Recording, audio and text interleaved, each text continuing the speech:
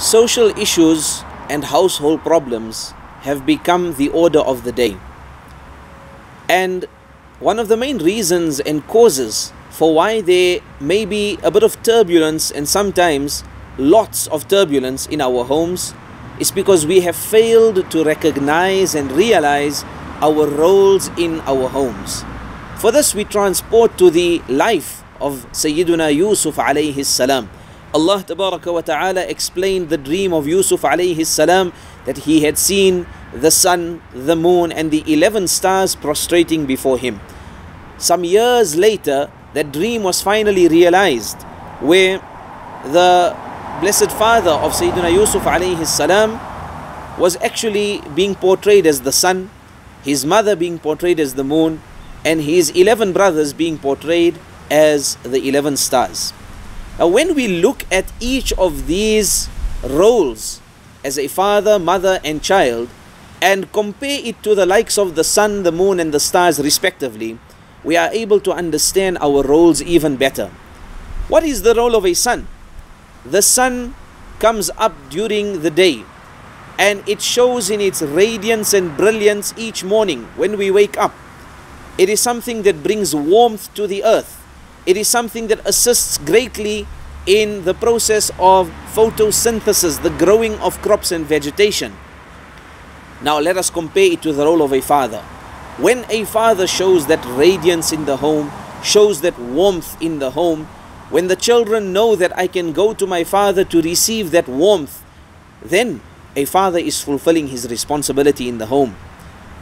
The father being one of the sole providers or the sole provider perhaps in some homes, that has been tasked to the father, as mentioned in other places in the Quran, that the responsibility of clothing and feeding the inhabitants of a home falls on the shoulders of the father. So just like how the son may be responsible or has been given the responsibility of growing that vegetation and being a source of sustenance, a provision of sustenance, that is the role of a father as well. Secondly, the moon being compared to the mother.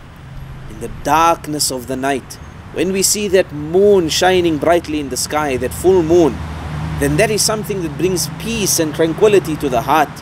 When we look at a full moon shining, then that is something that calms us immediately, and that is the role of a mother, to calm the home and to calm the people that are living in the home. A moon goes through a 28-day cycle. Sometimes the moon is waning, sometimes it's waxing. Sometimes it's a full moon, sometimes it's a crescent. Sometimes the moon isn't even there at all. Likewise, a lady also goes through a monthly cycle. Sometimes she is there in her brilliance and her awe. Other times she may not be fully there. As a husband, as a father, and as the children in the home, we need to understand the cycle very well and appreciate the beauty of the cycle as well. Lastly, the children. The children are the stars of the household, just as the stars light up the sky and are the brilliance of the sky in the night as well. Now I ask you a question. Do you see the beauty of the stars by looking at just one star? No. The beauty is when the sky is filled with stars. Like that, when children are united and together and they are on the same page, obviously in most aspects it's not going to happen every day, but that's when you see the real beauty of the home.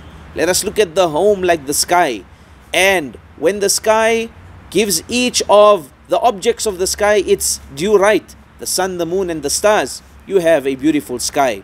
Likewise, when the home has every person acting according to his or her responsibility, you have a beautiful home saved from a lot of turbulence. May Allah subhanahu wa ta'ala protect our homes from any type of destruction, whether it be physical, whether it be emotional, whether it be spiritual. Ameen Ya Rabbal Alameen.